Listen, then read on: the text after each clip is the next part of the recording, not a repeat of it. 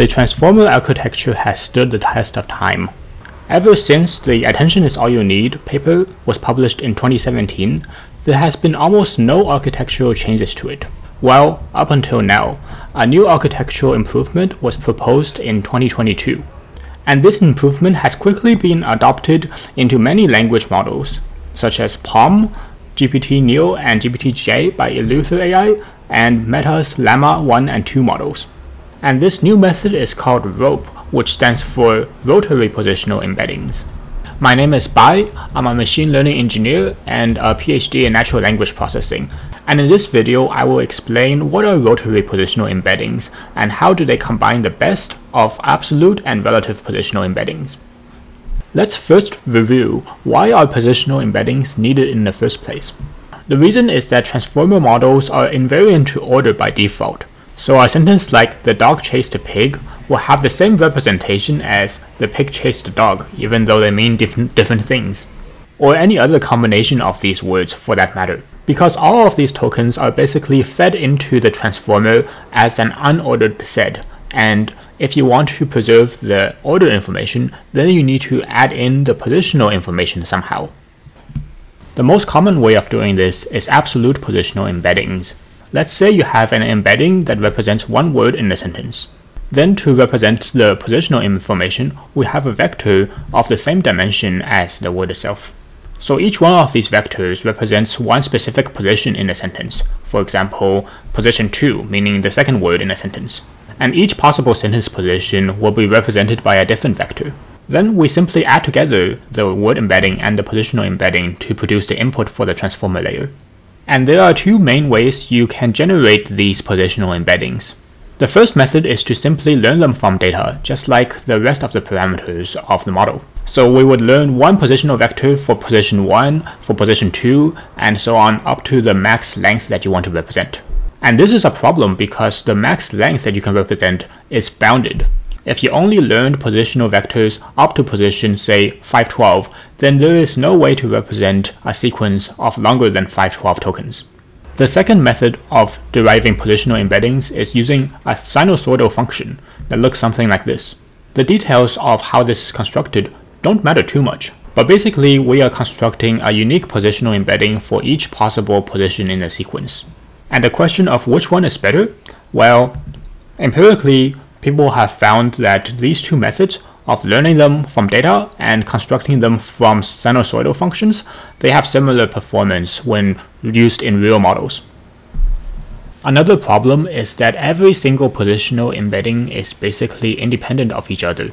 So there is not really any difference between position 1 and 2 versus between 2 and 500. But intuitively, we should probably consider positions 1 and 2 to be more similar to each other than to position 500, which is really far apart. A different approach is relative positional embeddings. Instead of representing a token's absolute position in a sentence, we instead learn a representation for every pair of tokens in a sentence. So for example, some way to represent two tokens being distance of 3 apart. Obviously, the position is different for every pair of tokens, so we cannot simply add a position vector to the word vector. And instead, you have to modify the attention mechanism to add in the relative positional embeddings. There are a number of ways you could do this, so in this video, I'll just focus on one model called T5, which uses relative positional embeddings. The T5 model represents each possible positional offset with a bias, which is basically just a floating point number. For example, B1 represents the relative distance between A and B, as well as between B and C, or C and D, and so on. And B3 will represent the distance between A and D. And this matrix of relative position embeddings is added to the query key matrix product in the self-attention layer. The advantage of this method is that any two tokens that are, for example, distance 3 apart will be represented by the same bias, no matter what absolute position they are in the sentence. And this method can extend to arbitrarily long sequences as well. But in practice, there are some engineering challenges with relative embeddings. Here I found a benchmark that compares the T5 bias relative embeddings against other types of positional embeddings. And what they found was that the T5 positional embeddings were much slower, especially for longer sequences.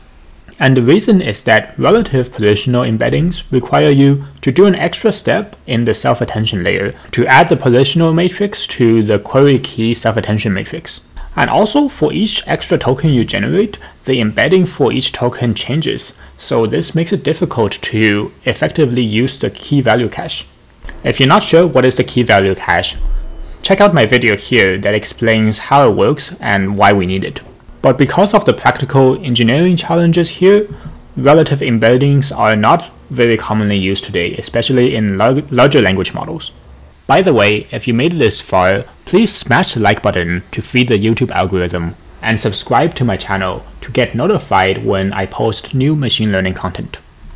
Now let's talk about rotary positional embeddings. The key idea is, instead of adding a positional vector to encode the position of the word in a sentence, they propose to apply a rotation to the vector instead. So for example, imagine you have a two-dimensional word vector that represents the word dog.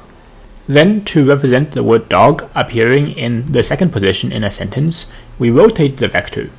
Let's call the amount that we rotated by the angle theta. If the word appears in an even later position in the sentence, then we rotate the vector even more. And the amount that we rotate is just an integer multiple of the position of the word in the sentence. So to represent the position m in a sentence, we rotate the original word vector by an angle of m times theta. This has a lot of the advantages of absolute positional embeddings. Like if we add more tokens to the end of a sentence, then the vectors for the beginning of the sentence stay the same, which makes them easier to cache. Because as long as the word is in position number 1 in a sentence, then it does not matter how many more words come after it, because the word's positional embedding will not be affected. An additional advantage is that relative positions of words are preserved. In this sentence, we have the word pig represented by a yellow vector and the dog represented by a blue vector. Now let's say we add some more random words to the sentence, but preserve the distance between the two words, so the two words are still 3 tokens apart. Now, because of the way that rotary embeddings are designed, the two vectors are rotated by the exact same amount. Therefore, the angle between the vectors will be preserved. This means the dot product between the two vectors will remain the same when we add words to the beginning or end of the sentence, as long as the distance between the two words stay the same. So we can clearly see that rotary positional embeddings have both the advantages of absolute as well as relative positional embeddings. Let's see how this is implemented. This is the equation from the paper that represents rotary embeddings for the 2D case. The most important part is this part here, which is just a rotation matrix. And what it does is it rotates a vector by an angle of m theta, where m is the absolute position of the token in a sentence. X is a vector that we're trying to rotate, and in this case it is 2-dimensional. Also, notice that we apply the linear transformations to get the query and key vectors before we apply the rotation matrix. This is so that the rotational invariance property that we talked about earlier is preserved. And we also only need to apply the rotation to the query and key vectors and not the value vector in self-attention. This is the equation for the more general case when the vector has more than 2 dimensions. And basically it takes your vector and splits it up into chunks of 2 dimensions and rotates them 2 at a time. So the first part of the rotation applies a rotation to the first 2 dimensions of the vector, and then these 2 terms apply a rotation to the second part of the vector, and so on. And we apply a different rotation angle to each pair of dimensions in the vector.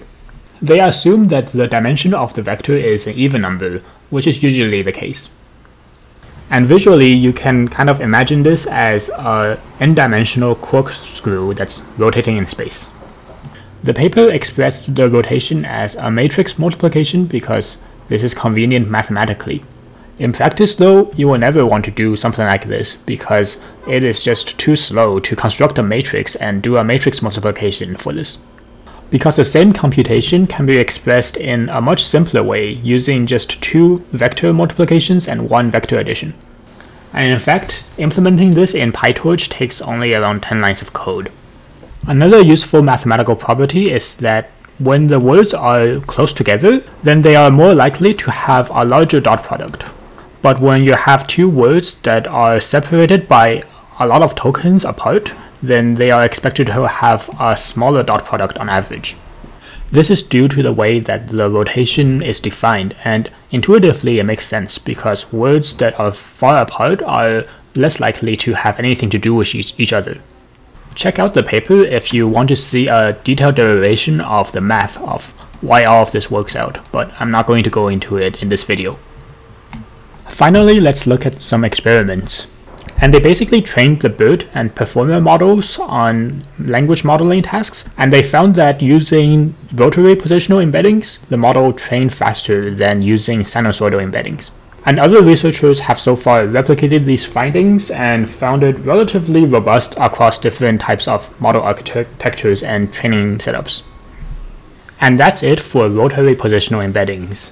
If you have any questions, don't hesitate to leave a comment below. And if you found this video helpful, please like and subscribe to my channel. That's it for now. See you next time.